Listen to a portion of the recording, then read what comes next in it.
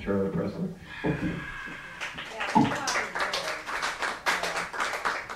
Yeah, doing these things is always kind of strange because, for one thing, the mic is never low enough, even if I did it ahead of time. I'm really not sure why I do this. The Austrian writer Karl Kraus is one of my real heroes, even though I have a lot of trouble reading him. He has to be read by me in translation. And since so much of it was topical, what you get is strings of aphorisms, 3.5 pages of it, and you're very tired. But as a life, he's one of my heroes, as a man with a life. So he would always say about writers, so-and-so, oh, he can't hold his ink. So that might be why I do this. I just haven't figured out how not to. Sometimes I think that's the actual reason. You read these things. But I guess I've been doing it long enough to know that they're like jobs. So, right, here is Ray. Ray is new, they have it for sale, and there's something by Jessica in it, and there's also this piece that I'm about to read. I got interested in Electra because she seemed a very strange figure in a number of ways. For one thing, her function in most of the plays, and her story is variously told, it seems to be to provoke a train of events that will make herself disappear. Either as a voice or as a character. It literally happens in the Libation Bearers. The moment she sets in train the motion of events, she's gone from the whole rest of the trilogy. There's no more Electra. For another, it's just the story is so variously told and with so many variations that she starts becoming a kind of character manifold, like you can do a new Sherlock Holmes. So I thought I would start playing with it. And there's a long tradition of writing letters, making up letters. Ovid did this, a book of letters that mythological figures were supposed to have written to one another. Women write letters, they don't write plays, so I wrote a letter. And it's a work in progress, which means there's lots of rough spots and it's not done yet. I know where some of them are. There's a couple of really awful lines in this thing, by the way. And it's got a very pompous title. The Princess Electra of Argos to her royal brother Orestes in exile, greetings. Well, I suppose you'll want to know how things are back home. About the same, really. Nothing much ever changes here. I'm thinking of what she said to Aegisthus. Do you remember? It's the last 2 lines of the Agamemnon, and they've just finished their series of murders. The lines are variously rendered. I have to hand, for example, a rather moldy volume titled Plays of the Greek Dramatists, in which the translator, one Arthur S. Way, has seen fit to render the Orestia in a most peculiar pseudo-archaic god-wadding bombast, but Shakespearean enough, no doubt, to the bourgeois who paid $60 or so 50 years ago for this blue-bound 30-volume set of the classics of world literature. As this parody of the socially insecure, overly snobbish critic of 50 years ago is no doubt convincing to the young people of today who wish it were still possible for them to be able to get their noses up in the air as far as the critic of 50 years ago was able to get his. But however sorry I might say I am for this dear brother, that last paragraph is only the first of what I am afraid will be many such lapses in taste. Evil communications corrupt good manners, as the apostle says, and I long ago accustomed myself to flop without even a decent show of resistance into a not quite unconscious parody of any stray but usable style that happens to come my way. Haven't you any voice of your own, my creative writing teachers used to say? Of course not. I'm nothing but a pastiche of moldy fragments, the leftovers of other authors' second-guessing, and I stir my fragments, turn them over in my isolation, adding nothing, freshening nothing, watching myself rot. My manners, dear brother, are gone for good. I'm going to skip a little of this. This is the part I'm not so sure I like. Anyways, it's a bunch of people that doing bad translations. But I can't seem to find my favorite translation. I haven't read it in years, not since I had it in high school in accelerated English. And you probably had the same translation in your class, too. You might remember it. You and I will order all things well. Simple enough, that phrase, but as we were instructed, loaded with dramatic irony. For the Greek audience that heard those lines knew, brother, that by God Apollo's command you would return in the next play to kill the guilty pair, They knew, too, that you would then be driven mad by the Furies, and they knew, finally, that in the last act of the last play, the gods would shrive you of your guilt and restore you to your sanity once they had discussed your case thoroughly in committee and taken a vote, majority rule. And once our English teacher had got done explaining all of this, we knew it, too. So then we could see that the speaker of those lines was deluding herself, but not us or the audience. And we could see also, once our English teacher had instructed us to see it, that there was a purpose to this use of dramatic irony on the part of the author. Once we knew the proper interpretation of the Orestia, we could see that the speaker of those lines had to be deluded, for no good order could possibly be founded on regicide, murder, and usurpation. And we could see that divine intervention would be needed before the trilogy closed to right the balance, redress these human trespasses, and reestablish justice and order upon the earth. He who is the instrument by which this order is reestablished must, of course, suffer himself, but suffering in such a cause is noble. In fact, we wondered, dear brother, or rather we were instructed to wonder shortly before the end of class, whether you really did have a tragic flaw, or whether you were an exception to the rule that the hero of a tragedy must have a tragic flaw. Perhaps you had no tragic flaw, and your suffering was merely the suffering of a man on whom a divine burden has been laid. Were you in that respect more like Hamlet? We decided we couldn't tell. One person suggested that since you didn't seem to have a flaw, you couldn't really be a hero. No one was very interested in the discussion, and so it petered out quickly 2 minutes before the class bell, when everybody started pulling their notebooks and papers together, signaling by the excessive noise that they didn't want to have to talk about this stuff anymore. Perhaps there was a discussion like this in your class as well. I understand the teaching methods have been pretty well standardized throughout Greece. Well, I've been digressing. The point is the dramatic irony of those two final lines. We could see that they were ironic to us, though not to her, because we knew that she didn't, that she and Aegisthus would not be able to order all things well. We could see all this because we didn't been instructed to see it, and we did see it because if we didn't see it, but instead resisted the correct interpretation of the play and substituted an interpretation we hadn't been taught, we were not going to get A's on the essay test we'd be taking shortly on the Orestia, and if we didn't get A's on all the tests, we wouldn't get final grades of A's. And we dearly wanted to get our A's in accelerated English, didn't we, brother? I know I did. And I can well believe you did as well. Any mark of distinction was worth the utmost sacrifice, not only of time, but then it took next to no time to study for those tests, but of common sense and intelligent understanding as well. Now, whatever we said, we were prepared to split back, if not believe. Our A's depended on it. And so I suppose you are waiting for me to tell you how badly things are going here in Argos. But no, dear brother, I cannot tell you that, because there is something I must admit. But only to you, dear brother, to whom I never lie, and to you only in this very private letter, because, as all Argos is well aware, my public position is quite different. In fact, they have all ordered all things well. Not perfectly, of course, but no reasonable person should expect perfection. There will always be the little troubles of life, the defective gas gauge in the family car, the need to repair the flashing around the gutters, the kitten with the mysterious intestinal illness that won't use the litter box. These things remain to trouble us in Argos. And in fact, the trash collection tends to be a bit lackadaisical, and the postal workers have been threatening to strike again. The flowers look droopy. It's been hotter than usual again this year, for the 5th year in a row. The spring rain is scanty, while the summer is one long drought. The Argive streets smell of an indefinable mixture of spit and sweat and urine and rotting ketchup, for you have to look very sharp to avoid stepping on the discarded half-empty plastic bags of ketchup that litter the sidewalks. And if you step on one, the gunk inside squirts out all over your shoes and your ankles, even squirts out up to your calves. I saw a woman just the other day ruin her new white suede pumps and stain her white with rayon skirt in a very ugly place by stepping incautiously on a clump of those discarded ketchup packets.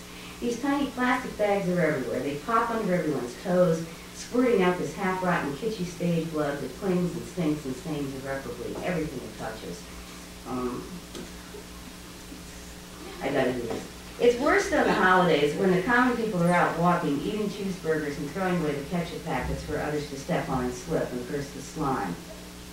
One of the many reasons I have for hating our holidays. But the common people all claim to love them, and there are more and more of these holidays, and more people turn out for each one. She and he are always thinking up something new to bring the people out, some new festival of amusement. And the people all come out and walk around aimless, sweaty, and perplexed, having fun all afternoon, eating cheeseburgers and drinking soft drinks out of plastic cups and buying stuffed animals or balloons for their children. And after a while, the children grow tired and cranky. They've been out too long in the sun and have had too much sugar. So one child hits another, and the child that was hit hits back, and soon all the children are wailing, and their overtired parents slap the 2 or 3 loudest wailers across their bottoms, and then everyone goes home. So things aren't perfect, no, but they are going fairly smoothly, and most of the people seem reasonably content. Apart from the threatened postal strike and the problems with garbage pickup and so forth, the crying, sunburned children and their aimlessly wandering parents have few complaints and voice little discontent. Apart from the occasional outbursts of hysterical and rather mad rage, but, well, all those outbursts are mine. And everyone here thinks I'm a mad little idiot. Believe me, no one's listened to me in years. Okay, for those of you who might be wondering if there's any autobiographical content in this piece, yes, there it is. There it is. Okay. I can rave as I please, and I do so from time to time. My well-known public position on the current regime demands it. From time to time, I rush out into the street, hair loose, feet bare, eyes sparkling with madness. It's a performance, of course, and not even an original one. I merely imitate Cassandra in one of her inspired frenzies. For example, the one in which she kept crying out that she saw the streets running with blood not yet shed. And that woman at least seems to have been completely sincere about it all. I, on the other hand, disgust myself with my second-hand belated enactments of the Virgin Prophetess. Well, I go through these performances, which are routine enough, and return home sickened by it all. No one listens, of course, though a few applaud. Then it's back to my room with the books or the drudgery of an occasional day job. Don't think I'm treated all that badly. It's true that I'm not treated well, and it's showing as I get older, but though I'm a bit seedy looking, I'm hardly ravaged. The work I perform might be drudge work, but I do as little of it as I can possibly get away with. I can't get all the books I want, but if I try, I can get most of them. I never really have a problem with the public library. In fact, I'm usually the only patron that checks out the book, and I can renew it as long as I want, so my life isn't all that bad. I'm being left to die on the vine, to slowly burn myself out, but it's a lingering death by neglect and obscurity that I suffer, not a martyrdom by spectacular torments on the public square. You can see what I mean. They don't treat me badly at all. Here you can see the wisdom and circumspection of the rulers of this Argive regime. In all truth, dear brother, though I cannot admit it in public, I must admit it to you, to whom I never lied. They have ordered all things well. From time to time, Augustus' temper gets the better of him, and he threatens something worse. Just the other day, in fact, our sister Chrysothemis, you remember her, don't you, dear brother, the waltz-happy little fluff chick always out chasing after her boyfriend? Well, fashions change, and now she's into hip-hop and Guatemalan textiles. Well, Chrysothemis came running into my room all wide-eyed and terrified, having heard that Odysseus was going to shut me up in some kind of sunless tower or something. I just laughed. I knew he wouldn't do that. He'll threaten it when he's annoyed, and I had done my best to be annoying that particular week, yes. He'll lose his temper and threaten worse than that. He's done it before, but as soon as he calms down, he'll see the difficulties involved in handling me in that fashion. They are apparent enough. If he reacts, it means he takes me seriously. If he tries to lock me up, it means I'm saying something dangerous. People might then start listening to what I have to say. They might wonder whether they aren't living under a tyranny after all, whether the crimes of their rulers can only be purged in their rulers' blood, and so forth. And as word got out that I'd been locked up for criticizing the regime, the usual sorts of troublemakers in foreign lands might seize on the opportunity to embarrass the Argive government, which at present is generally held in high esteem abroad. For while the rulers of Argos are authoritarian in their methods, their commitment to public order and support for economic progress seems to be laying the foundation for a peaceful transition to democracy. But now, a troubling turn towards repression has been noted in the government of Argive strongman Augustus and his consort. Critics of the regime are receiving harsh treatment. Dignified letters of protest from foreign intellectuals are being received daily at the palace. Penn takes an interest in the case of the dissident Argive writer-elector jailed without trial on a charge of disruptive protests directed at the current government. No direct communication is permitted with the prisoner. However, she is currently believed held in solitary confinement under harsh conditions, and there are rumors that she is receiving forcible psychiatric treatment in the old Soviet manner. It would be a public relations disaster for them. So of course they won't lock me up. Better to let me do my twice-weekly bit of performance art while everyone else ignores me. I suppose you're about to ask an embarrassing question. I can anticipate what it is. Everybody else asks me the same question too. What in God's name are you complaining about? What is your problem, elector girl? Electra not a girl any longer. That's really what's eating at you, isn't it? Yeah, I've been told that too. It's easy at this point to prepare for the press conference. Let me begin by admitting a few things at once. As to the murders and the usurpation, really, taking into account the broader historical circumstances, she and he have done a remarkably enlightened thing. Their murders and usurpation have stopped the chain of revenge killings that have plagued us here in Argos for generations. The seemingly endless blood feuds between the rival houses of the rival brothers, those two so closely related powers sworn to mutual enmity. And wasn't it right simply to stop the killings, however it was done? Does it matter where the killings stop or who ends up the winner? Isn't talk of winners and losers here just a perpetuation of the same old tribal loyalties that created this pointless feud in the first place? Can we say that what they did was really wrong? It ended the strife. It ushered in a new era of well-managed prosperity and relative political freedom. Peace and economic opportunity, these are the real needs of the people, and they have both. Even though they still complain that there's too much month left at the end of the money and that the garbage collection is atrocious. And they are content with life in this time of stable progress.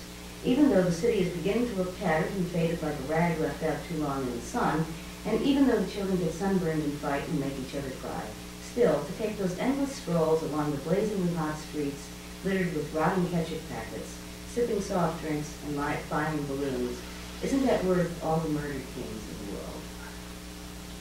And this regime is not without energy. I don't mean to leave you with that impression. No, it is full, in its own way, of passion and moral purpose. Concern for the less fortunate, for the less than beautiful, for the less than intelligent and the not very capable, for the physically disabled, the developmentally disabled, for those who hunt for lost quarters under mattresses by the light of their cigarette lighters, and those who cannot seem to keep from mixing household ammonia with chlorine bleach. We care for all of these. For our dream here in Argos is that one day no one will suffer. No one will be deformed or stricken or feel the pain of separation or the loss of all we most love. To be continued. There's lots more. There's lots more to come.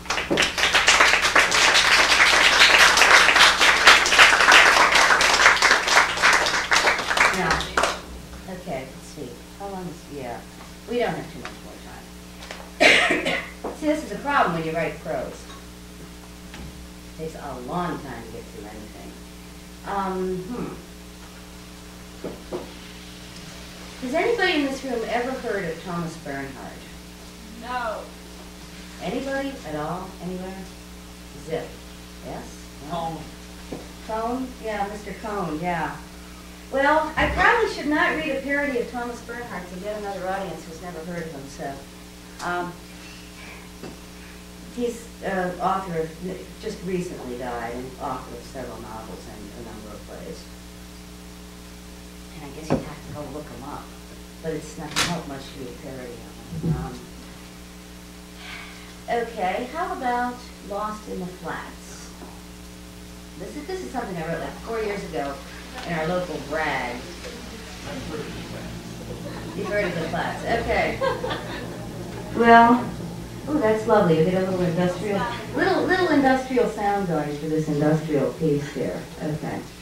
Yeah. Okay. Okay.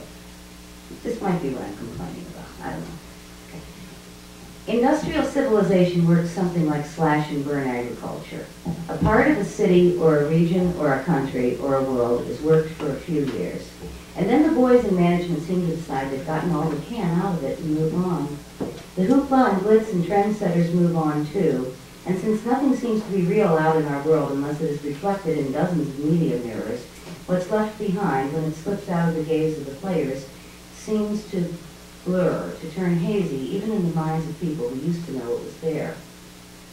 But unlike slash and burn peoples whose lightly built shelters go back to the earth in a few rainy seasons, industrial civilizations leave plenty of solid stuff behind when they move on. From at least 1950 on, the city of Cleveland had an asphalt plant at 2900 West 3rd Street. Bridges and docks maintenance, sewer maintenance, and the city kennels were at the same address at the southern end of West 3rd in the Flats, near where the road used to ramp up to and join the Clark-Pershing Bridge. Part of the ramp still stands, and from its top, the pylons of the old bridge can still be seen crossing the Cuyahoga Valley to the area of the LTD steel plant. In 1982, the asphalt plant was put out of service. It needed repairs, too many to justify the cost. The city moved all its services at that address to other locations. Some of the people I talked to in the city government thought Jones and Laughlin had bought the land, but J&L, although they took a look, decided not to buy. It appears the city still owns the land, although the address has vanished off the county records. The asphalt plant is still standing. It's on your right if you're driving south on West 3rd Street, around the bend from the Chessie System Roundhouse, across from the yard where the Cuyahoga Valley Line steam locomotives are stored. It's completely open, and no one stops you from going inside, unless the guard from the Chessie System yard happens to come over. I couldn't recommend going through it at night. There's more than one open stairwell, and at least one with a 15-foot drop onto solid concrete. We went through it on a 96-degree day, but it was nowhere near as hot as it must have been when the plant was in operation, mixing 220-degree asphalt with the hot gravel and sand from the Barber Green dryer. The office. Maybe 20 tires are piled up outside and as many gas tanks. How to dispose of old tires and gas tanks, the great problem of inner-city Cleveland life. The office was in a one-story brick building with many windows now all broken out. A smashed miniature TV overgrown with thistles lies on the ground near the door. Inside, all the wiring has been pulled out. 2 filing cabinet drawers and several banker's boxes lie on the floor, which is ankle-deep in papers and detritus. The asphalt plant's weekly production record form, listing output by foreman, a copy of the city record from June 6, 1979, an old catalog from the George Worthington Company, a 4 of clubs, receiving tickets from Apex Builders Supply and the Standard Slag Company, 2 1974 copies of Muhammad Speaks, a bottle of anti-diarrheal medication, a Christmas time 1982 plain dealer, dispatcher's tickets, leaving plant, arrive on street, leaving street, foreman must sign time when arriving and leaving of trucks. A couch lies on its side in the middle of the floor. 55-gallon drums are scattered around. Leaks and spills. A low metal shed stands between vertically mounted cylindrical tanks. One side of the shed has been bashed in as if someone ran into it with a truck and the shed leans a little. Inside the shed, a complicated system of pipes and valves feeds in from the asphalt storage tanks and out again to the cold and hot mixed plants. This was the pumping station. Some pipes are red with rust, others black with asphalt, still others have a white caulking or insulation on them. Heavy flex tubing, about 4 inches in diameter, leads away from the pipes and valves toward the ground. A little asphalt is seeping from it, liquefied in the heat, hardening on the surface. The door to the pumping station is stuck open in asphalt of several inches depth. When the door is moved back and forth, the asphalt cracks a little. This door is a steel gray at its top. Asphalt splatters blacken it until it is entirely black, or what can be seen of the bottom. Yellow safety paint and white paint have also been dripped down the door. It looks like a Jackson Pollock. A truck-mounted asphalt distributor from the P.D. Patcher Company, California, sits in the yard in front of the office. It drips asphalt. The cold mix plant was in the smaller of the 2 largest buildings, which look like overgrown corrugated metal sheds. The mixing tank inside oozes and puddles asphalt, a few dozen square feet of semi-solid stuff. The large horizontally mounted cylindrical storage tanks next door have oozed enough asphalt to cover the ground between the tanks and the plant. All the buildings near the tanks have been splashed with asphalt. Their grayish steel color is overlaid with black splashes and ochre and tan rust streaks and weather stains, and spilled white and yellow paint. The silos are the most visible and largest part of the plant complex. They are tall concrete semi-cylinders joined in the middle by a narrow concrete waste and held sand and gravel. 2 doors, like the doors that opened in the coal furnaces, sit at the bottom of the waste. They have been forced open, and gravel spills out from each, forming 2 mouths which flow towards each other and join. Machinery and what it did. The low metal door to the silos, only a little over 5 feet high, stands open, much weathered and streaked by rust. Inside the silo, a chute brought down gravel and sand from storage. An underground system of hoppers and conveyor belts brought the material into the hot mix plant next door, feeding it into the Barber Green dryer, a cylindrical structure perhaps 20 or 25 feet long, propped up on girders at one end to produce an incline of about 30 degrees. The Barber Green spun, turning over and heating the materials to separate out impurities and dry out the water. From there, the sand and gravel were carried up to the main mixer and mixed with the liquid asphalt pumped in from the storage tanks. The tanks held AC, cut-back asphalt fluxed with gasoline, kerosene, and the like to produce a liquid rather than a semi-solid substance. The volatile materials evaporate on exposure to the air, leaving a solid pavement. Tanker trucks shifted into the plant. In the rear of the cold mix plant, a large square metal tank, half projecting out of the building, holds, even in the July drought, perhaps 250 cubic feet of standing rainwater. Water for the city cement trucks was heated here. In winter, the materials being mixed on the truck would freeze if hot water was not used. Heating elements passed through the bottom of the tank. Next to it are two machines labeled Honeywell fluid-powered gas valve and Immersopack burner. But my ability to link up machine with machine is limited. Nothing is done here anymore. Nothing moves. The machines have been reduced to arrangements of gears and switches, more or less aesthetically striking and more or less intact. Smashed porcelain. At one end of the office building were the break room and washroom for the drivers. The walls are concrete block painted red to a height of a little more than 5 feet, but irregularly shaped patches of green and white paint also appear. Bowl-shaped metal light fixtures hang from the ceiling. The vent for a hot water tank projects from the wall, but the hot water tank itself has been removed. Sink pipes project from the walls. Most of the fixtures are gone. On the floor, a porcelain toilet or urinal has been smashed to bits. In the cold mix building at the back end, a large wooden toolbox stands open and empty. Next to it, an aluminum pot lies on the floor with something indistinguishable from asphalt sticking to its bottom. Between this area and the water heating tank, there must have been a restroom, but whatever partitioned it from the rest of the plant is gone and the fixtures have been smashed. A metal towel dispenser hangs on the wall, empty, with its still readable sign, "Ask attendant to install clean towel."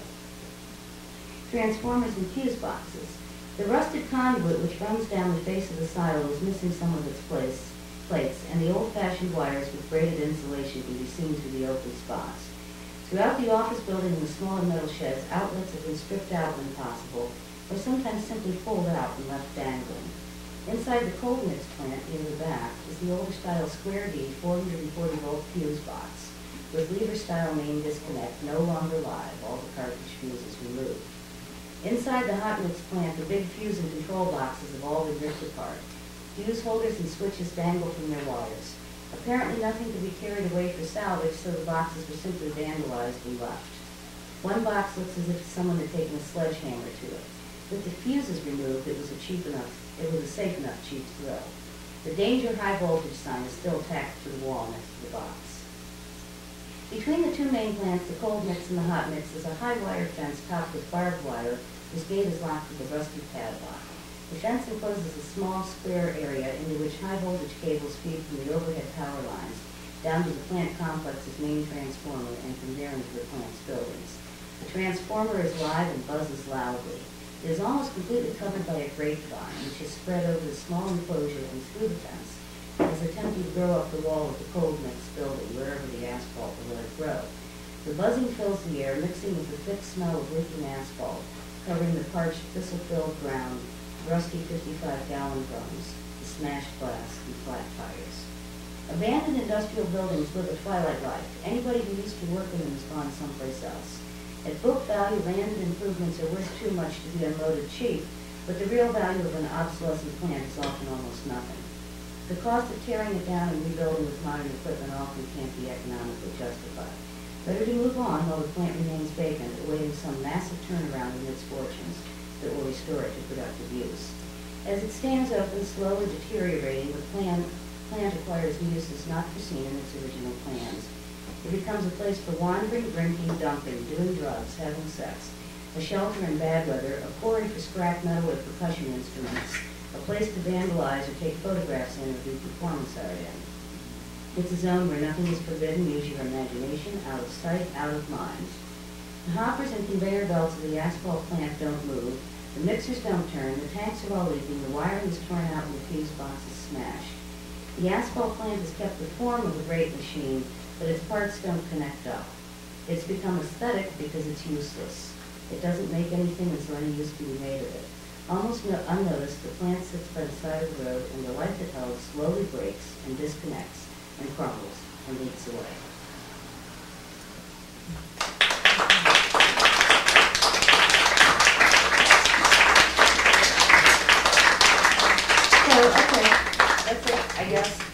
write prose, it takes you forever to read just a little bit of it, so, you know, you read a long thing and then you're done. Thanks.